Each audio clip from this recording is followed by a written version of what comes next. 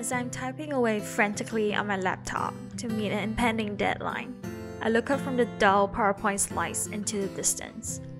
Why am I feeling anxious from trying to meet this deadline? I don't even really care about this deliverable. I won't die if I never delivered. I'll just ensure my monthly income calibrated at the precise amount just enough to support my lifestyle will persist. I look around. I'm surrounded by cramped desks and glossy yellow plastic walls. Damn, those glossy walls. When did my favorite yellow signifying joy and happiness turn to this dead mustard dread glossed over with cheap resin?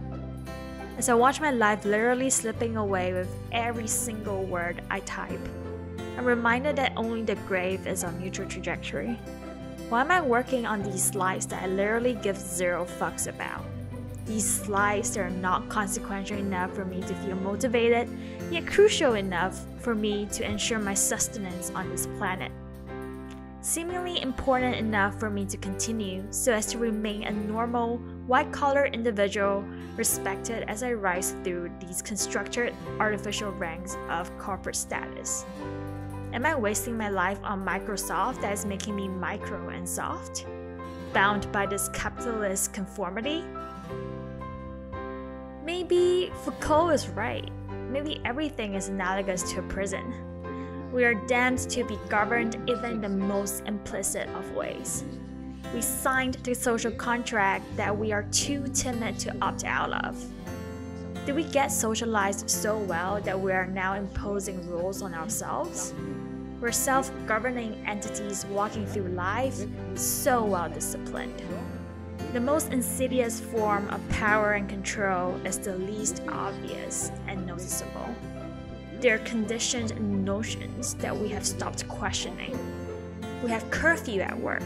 We're expected to arrive between 7 a.m. and 10 a.m. and get out of the office between 6 p.m. and 2 p.m. depending on how hard we are willing to sacrifice our lives for better appraisals and promotion guarantees.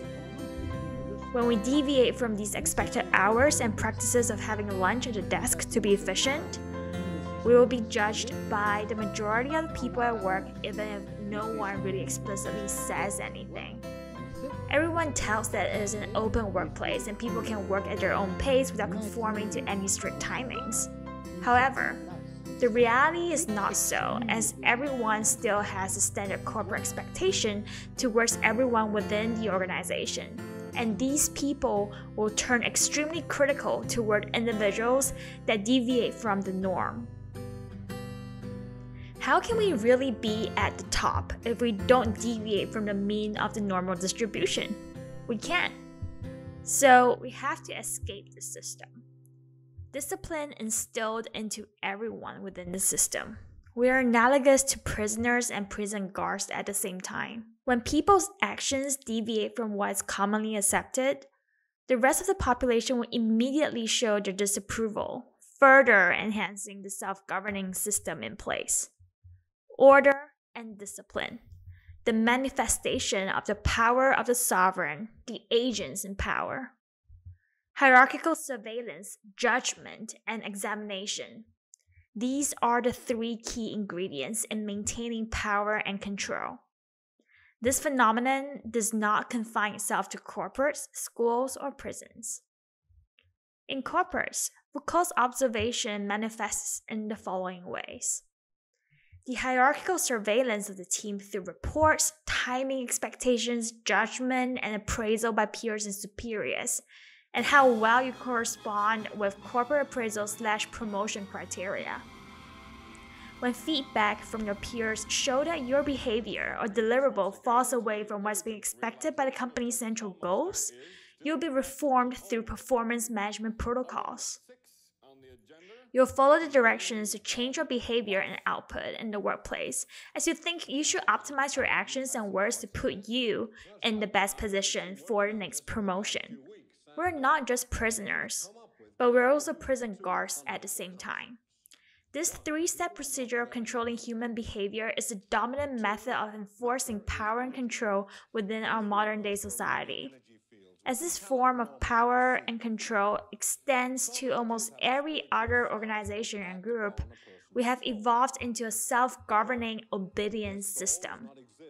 We can extend this concept to almost any organization, from schools to religious groups. I'm both the controlled rat and one of the contributors in maintaining this order and discipline. As I'm typing away frantically on my laptop to meet an impending deadline, I look up from the dull PowerPoint slides into the distance. I'm surrounded by beautiful yellow glossy walls. Damn those walls, yellow is my favorite. As I looked around at my colleagues, they seemed extremely enthusiastic about analyzing the client's data to resolve their cost issues.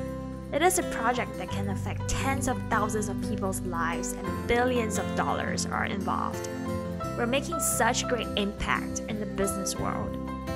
I feel energetic and fulfilled at work most days, and I can't wait to end work so I can be greeted by my lovely husband and daughters when I get home. They bring me so much joy, entertainment, and the occasional stress from the little tantrums. How blessed I am, I always remind myself. I have everything. A stable job, great pay, a sizable house, an understanding partner, and the most adorable daughters who are self-disciplined and hardworking, just like me.